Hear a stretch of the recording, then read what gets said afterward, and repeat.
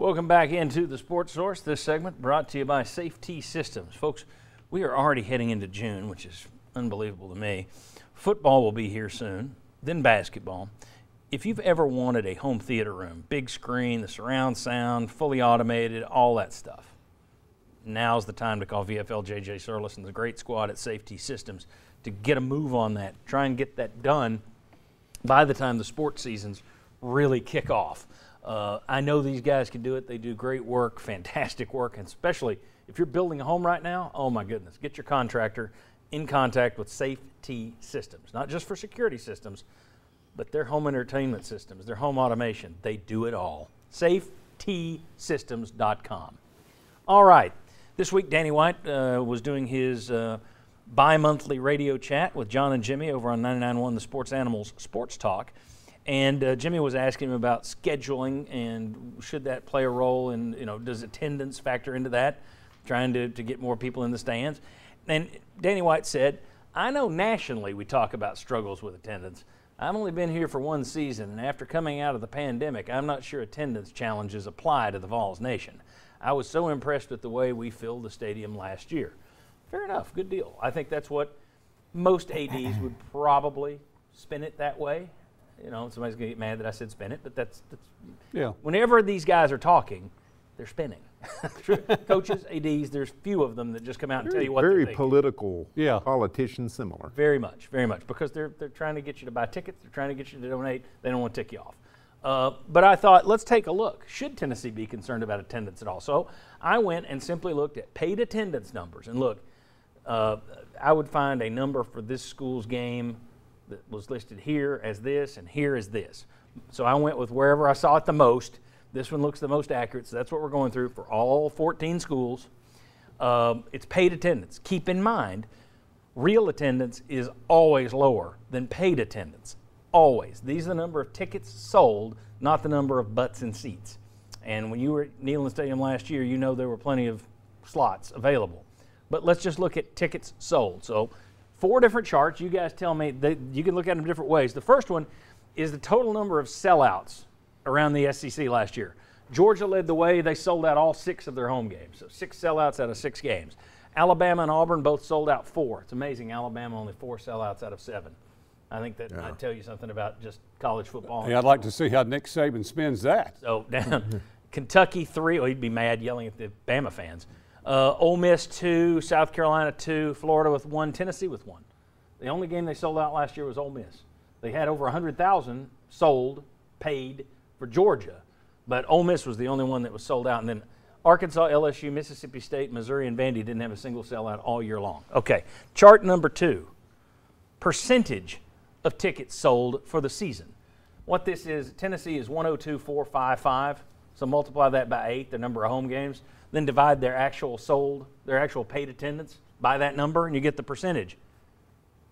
They're way down there. They're 11th in the SEC in terms of 84% of their tickets were sold last year, which, is better than Missouri and Vandy, but I don't think Tennessee wants to be between Arkansas and Mississippi State. But you look, Georgia 100%, Alabama, Auburn 99%, Florida 96%, A&M 96%, Kentucky 92%. Smaller stadium, but 92% full. LSU 92%, South Carolina 90%, Ole Miss 88%, even with that great year, and there's nothing else to do in Oxford. I would have thought they would have done better than 88%. But anyway, Tennessee 11th on that list. Let's look at the next one. Average paid attendance per game. Tennessee 5th on this one. All right, so their average paid attendance last year was 86,386. Yeah. All right, that's where you look. All right, it's another way of viewing this. Mm-hmm. If we're just looking at total tickets, we do have a bigger stadium, by golly. Look at this. So 86,000, Tennessee behind Alabama, A&M, LSU, and Georgia in terms of tickets sold, neck and neck with Auburn, slightly ahead of Florida, and then significantly ahead of Carolina, Arkansas, the ones you'd think they would be ahead of. All right, and then the last chart, if you look at 86,000 and their average, their seats 102,000, then that means how many seats are unsold on average? Woof. 16,000 on average last year. Georgia, of course, they were sold out, so 0. Yeah. Auburn was 1,300 per game unsold. Alabama on average 1,300 per game unsold. Kentucky 4,700. On down the list, but Arkansas, Mississippi State at 11. Tennessee and Missouri both at 16,000 and Vanderbilt 17,000. Okay, so my question, gentlemen, as we've blown through all these, should Danny White be concerned about attendance, or do you look at it and say, no, we get fifth in the SEC in terms of total tickets? What are you talking about? Or do you look at it and say, you're with Missouri and Vanderbilt in terms of unsold tickets? What's your angle? How do you view it? If I'm Tennessee, I have to look at the 16,000 unsold tickets that I had per game last year.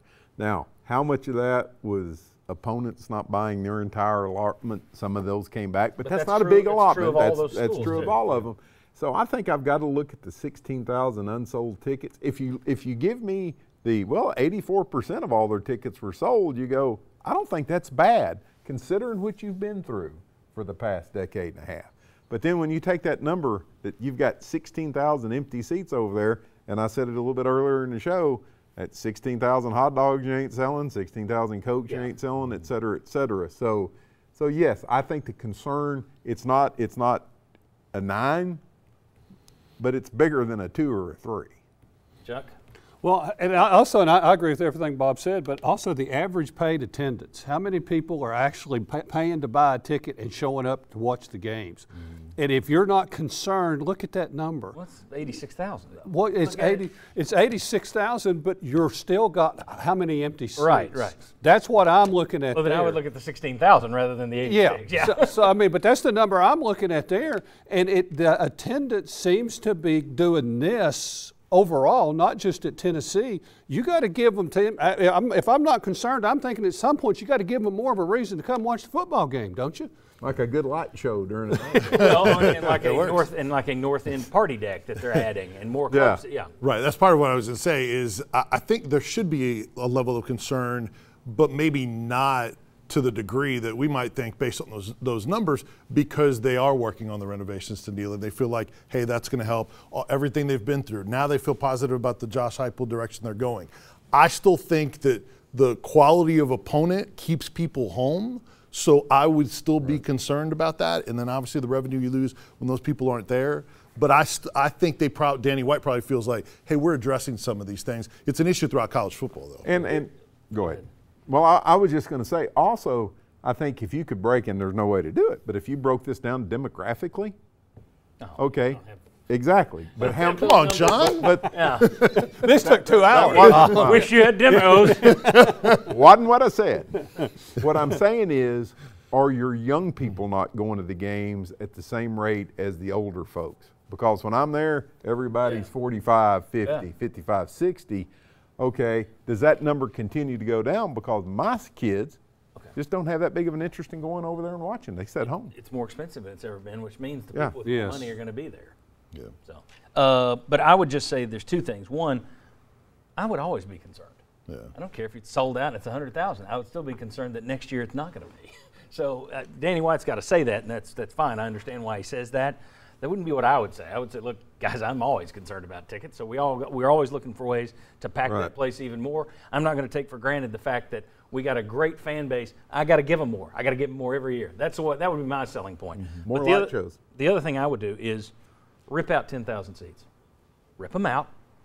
Put in more expensive club seats with more amenities and more fancy stuff to try and get people out of their homes to come over there and make up the cost for the seats you rip out. So that's part of it in club seats. Another part, you've added party decks and everything else. Getting to your point, of the part of that stuff you rip out, create some sort of little family zone where people bring their kids and Smokey hangs out at this party deck and their little games, and the kids may not be watching the game at all. But Daddy and Mama can take the kid there, and they're watching the game, and they're playing games. They're put that in the stadium because those little kids who go are going to remember that, and they're going to be going when they're 20, and they're going to be going when they're 40, and they're going to be going when they're 60. So if it's me, rip out the 10,000 seats. Agree. You don't need them. Find other ways, whether it's I'm just giving you examples, but Kentucky did this. Can I give you a quick example? They lessened their statement. It worked. Very quick. More bathrooms and more concession stands. So where you're not standing in line for 20 minutes. More restaurants, more different. Yeah, very good. That's what I would do. That's the lesson I would take from that. But when we come back, did you notice how well Tennessee did this year across all sports in the SEC? It was pretty darn good. We'll talk about that next, who deserves the credit, and we'll show you the numbers. Come on back.